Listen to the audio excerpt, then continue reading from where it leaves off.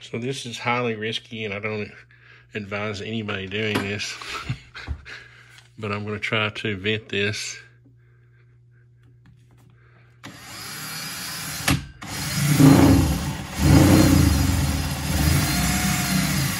Oh, I was trying not to put any pressure on it.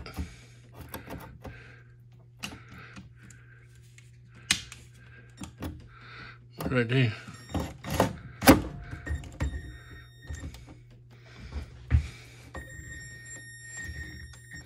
I'm going to do it 2 hands.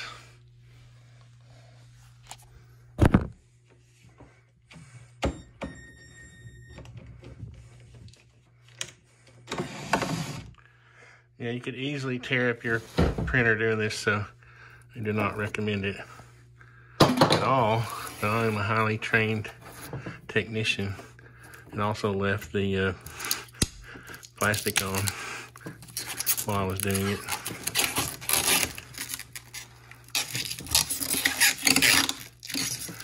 Let's just hope my pipe will fit. And now I got all this crap in my printer.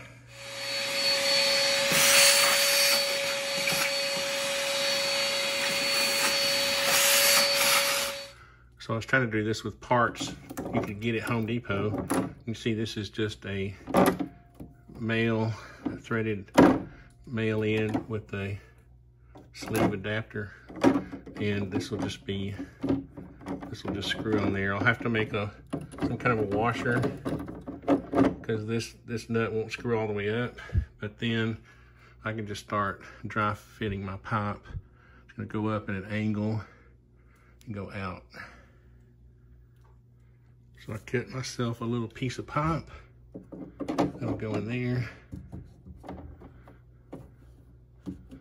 If you've ever done PVC work, you know these fit. Did I just see a bug? What the heck? Oh, it's on my, that's weird, it's on my phone. And then this will go, oops, that's the 90.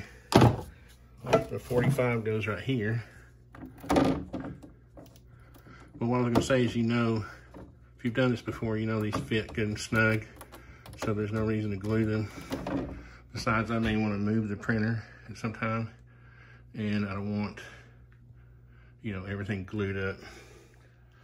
The nice thing about living in a tiny shack is that you can just drill holes in your walls wherever you want to. So I kind of know where the studs are because I built this thing. And I think I want to go up. Well, I got to go up at this angle. And I got to get past that stud. So if I had a piece of pipe that was like 30 inches long, that looks like a good number. And it would go up and go out right there. I suppose Jesus didn't want me doing this today. I go to drill a hole up there for the vent to go out. This pipe was all cut and ready to go, and the stinking drill bit broke.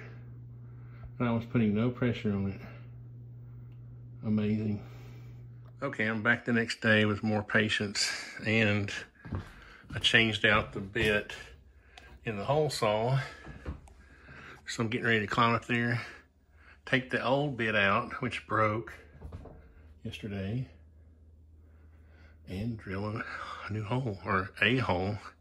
A hole.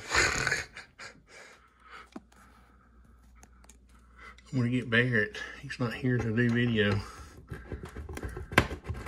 Oh, that wasn't too bad. That was a cheap bit though. It didn't take anything to snap it off.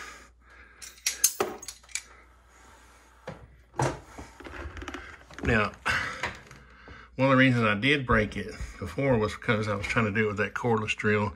You gotta get the RPMs up on these hole saws. And you gotta plug them in too. She's plugged in now.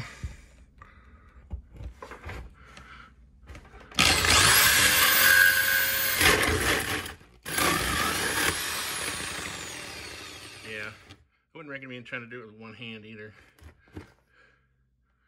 Let me get the insulation out of the way. If you've never wrapped insulation around your drill bit, you've never had any fun. It'll bog you down in a heartbeat. Well, shoot, there we go. Now the other trick is getting this hole lined up straight so the pipe will go straight through.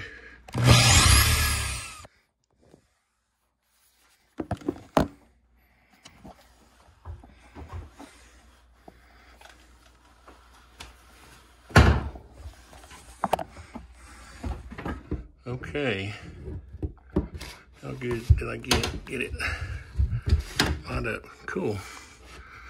Now I'm just gonna move the ladder and install it. All right, let's see if we can get her together.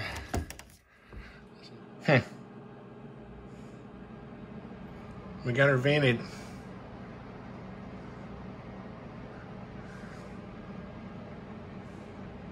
I don't actually smell any resin now. It's kind of funny. I filled up the vat there. And is it gonna go down? I don't know what it's doing. Automatic feeding is not enabled. Huh. So I turned it on. Hopefully that means something.